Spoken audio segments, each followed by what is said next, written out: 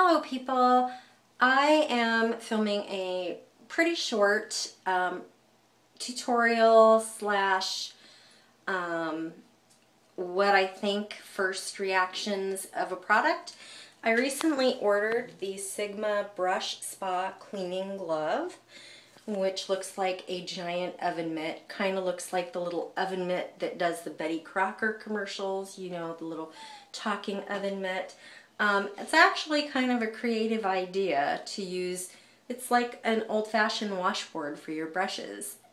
I had filmed a part of this on my actual camera and realized that my camera was almost dead. So I have already mixed together 1 tablespoon of olive oil, 1 tube of Peter Thomas Roth Mega Rich conditioner, and 1 tube of Peter Thomas Roth Mega Rich shampoo in the trial size. I'm going to mix those together now using a dirty makeup brush. Just kind of stir it together until it forms a thick paste. You don't want to get the shampoo up into the ferrule of your brush because you don't want any moisture there. It will soften the glue that holds your bristles together, and that can ruin your brush. So what I'm going to do now is I'm going to remove the brush cleaning system, which, look at that, it says patent pending. Patents are so cool. I happen to know very well a person who went through the patent process, and that is my husband, Mo. It's very difficult to get a patent. You have to do a lot of legwork. This is what the product looks like. It is a silicone glove with a white, like, fiber glove inside. You stick your hand in it, and depending on what size of brush you have, you can use this side, which is for the bigger items. You just put the cleanser on the brush and scrub it on the bigger bumpy areas that say wash.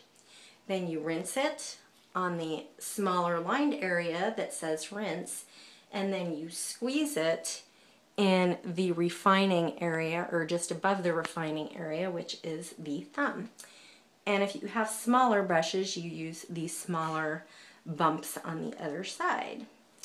So I am going to run some water and film myself propping this little phone up right here. Let's see if this will work. Let's see how well an Apple iPhone stands up. Okay, so I've already gotten 1 brush. I'm going to go ahead and get the glove wet, and I'm going to just kind of scrub. Look at how much dirt is coming out of there. I'm going to get it really wet. And just scrub, scrub, scrub.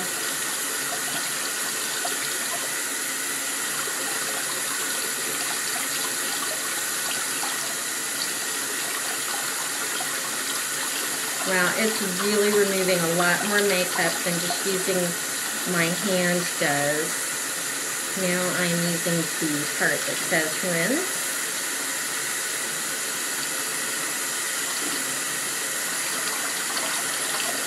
And there's an area over here that says refine, and you can see that it's still removing just a little bit of makeup. So I am going to come back over here to where it says rinse, and then you squeeze it in this area with your thumb. Looks pretty good. Now when I'm done with each brush, I have this very strange system of using this little wooden box to prop up my brushes so that they're at a slant, and that way, let me turn the water on. That way, as they're drying, the water runs down the brush instead of back up into the ferrule. I've had this Smashbox set of brushes for like 4 years, and because I consistently wash them almost every day, kind of like every other day, and I mean really, really wash them, I've managed to keep them in super, super duper good condition. So I am going to wash the rest of these brushes. And this one's the major dirty one. This is the one I use to buff in my foundation. So I will do that one next. And when I'm all done, I will show you how they turned out and let you know what I think of the glove. So I'm going to just dip this in just a little tiny bit of the shampoo and get the glove wet. Going to use the bumpier side. Wow, that's really taking a lot of makeup out of it. My hand's a little small. I feel like this glove is really big on it. But I suppose it needs to be big to have a lot of surface area. And I gotta tell you, I'm using relatively hot water to do this. Wow, this really does get pretty clean. I'm going to use just a smidge more shampoo. I'm really, really getting into there. I feel like this is scrubbing a lot more than just my bare hand can do.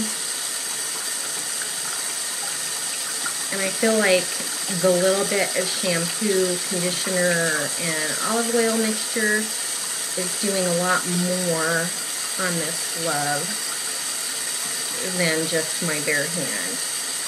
Although using my hand is perfectly adequate, I'm going to go out on a limb and say this probably gets them a little deeper clean.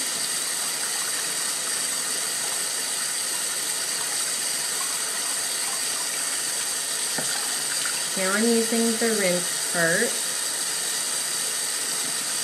and then the refine, which are the smaller bumps here, and then I will squeeze it out.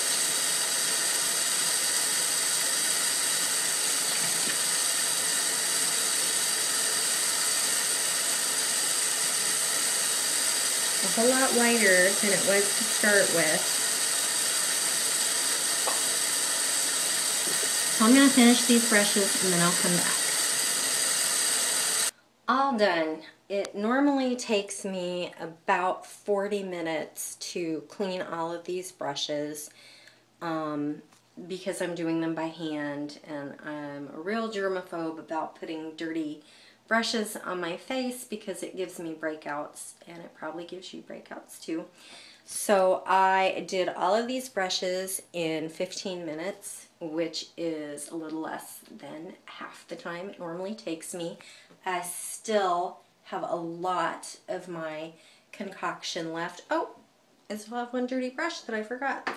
A lot of my concoction is left, and I normally have to kind of like scrape the bowl for remnants to clean them all. So I feel like even though I was prepared to hate this product, I feel as though it did a really, really good job. It cut down on time. It saved me product as far as my little cleaning concoction goes. So it saved me time, it saved me product, and I didn't feel like I had the water running as much. Plus, it really, really got my brushes white. This little brush here, it still has a little stain to the tip, but it has not been white like the rest of it. Like here, you can see the color is white in a long, long time. I've had these since last October, and they got stained like right after the first use. So I would give it a thumbs up.